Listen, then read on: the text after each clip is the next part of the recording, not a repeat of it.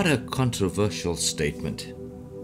In the book of 1 Corinthians chapter 5, this epistle that Paul wrote is directed to believers in Corinth.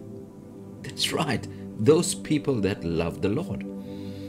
And I'm going to back up my statement of being aware of what kind of Christian company you keep. And Paul dwells straight into this topic in chapter 5, and he says, and he condemns spiritual pride. He condemns the people in that church for accepting sin and compromising. And he reiterates those sentiments from verse 10 onwards of chapter 5. He says, but I wasn't talking about unbelievers who indulge in sexual sin, or are greedy, or cheat people, or worship idols. You have to leave this world to avoid such people. And that's true. The Bible says we're in this world, but not of the world. Now, it doesn't mean that you don't have to be in the company of non-believers or just isolate yourself. Yeah, this is a warning, and quite rightly so. I started our daily devotion with that very impactful introduction of a warning signal. Sometimes we get too complacent with the people around us. We tend to drop our guard. We tend to assume that all the people we interact with, especially those that are so-called, in inverted commas, Christians, are those people that will look after your back and that will in some way join you in this path of righteousness.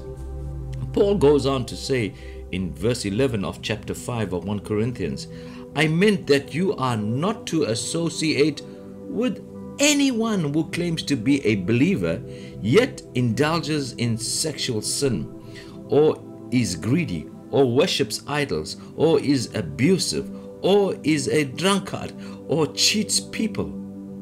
Friends, these are not my words. Those are words found in the Bible in the New Living Translation. And if it's pricking your conscience, if it's getting to you, I'm excited, because then the Holy Spirit is working. And in that same verse, in the latter part of that verse, he says, don't even eat with such people. My, that is strong. Now, don't only think of eating as in physical eating. I want you to look at the bigger picture. When you sit down to eat with someone, you kind of accepting their friendship, their fellowship.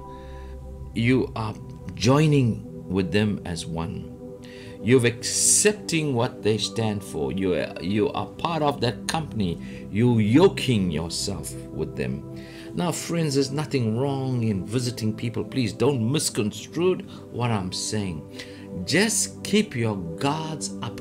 Just be aware of the people you are interacting with and forming friendships with and fellowships with. You know, it's so easy to go astray when you have the wrong company. Friends, I've been there too.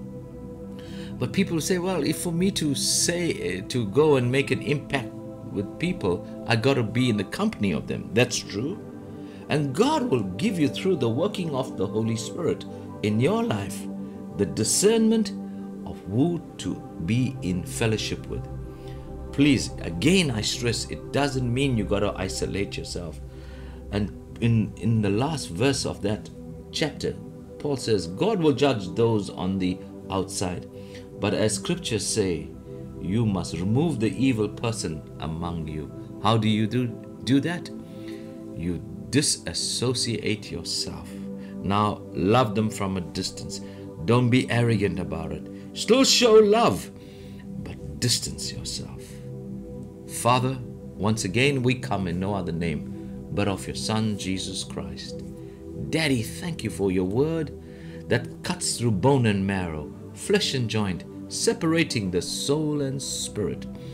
Thank you for, Lord, instructions directly from you through your word, and how we should walk and live this Christian life.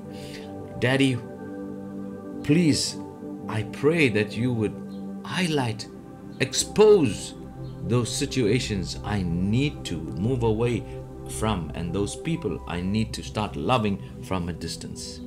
Help me to portray always the mind of Christ, and not to hate anyone, not to be arrogant, but to just show them love, but keep my distance.